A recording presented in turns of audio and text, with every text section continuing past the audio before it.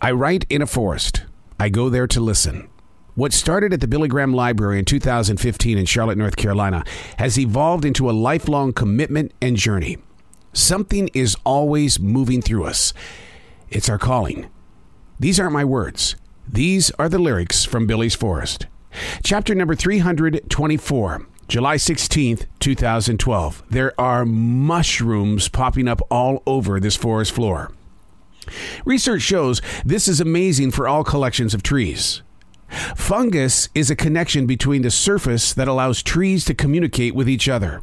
The reason why the area in question has been covered with all of these mushrooms is because of a water line break. For 3 weeks, this area was dug up and then spread out to dry. The mushrooms are acting like communication experts, doing all they can to reconnect these trees I love so much, especially the smaller trees that need to know where the new nutrients are. To survive the summer heat, they need to speak. And it's these mushrooms that create those lines. They need to grow strong. The lines of communication were severed when we dug things up in search of something else that was broke.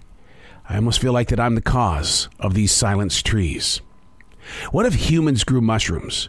Would we be better with community-driven connections or be afraid of what we assume is already bad? Maybe we do have mushrooms and we just don't recognize it. How often have you walked in a group of people and you see someone and you know what they're thinking? I think it reaches beyond intuition. Now, Buddhism will tell you it's because we've lived this life before. You've had this conversation some other time.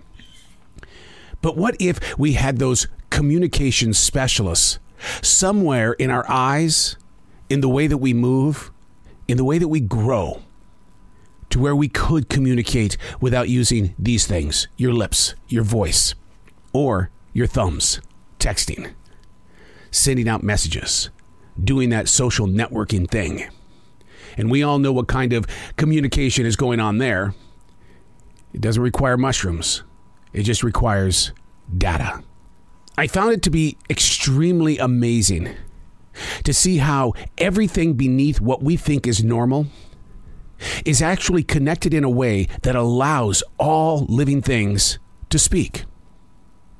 And then I began to wonder, is it true that maybe they're speaking to us as well? And as we walk on top of the surface, maybe we're picking up that vibration, that feeling of, hey, look, I know what you're doing today, but maybe you should think about it first. Or something that says, I want you to have a brilliant day. I know yesterday and last night were pretty tough, but let's grow forward and let's be positive. I love it when I walk outside each morning and the deer are standing there maybe 4 or 5 feet away from us, just staring.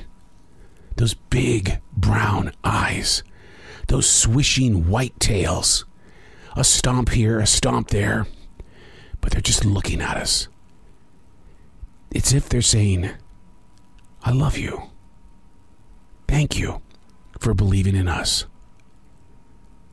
Mushrooms, communications specialists.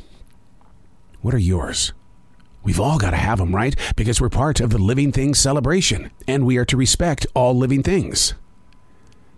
What do your mushrooms look like? What are they saying to others when you walk by? I'm Errol. These are not my words. These are the lyrics from Billy's Forest.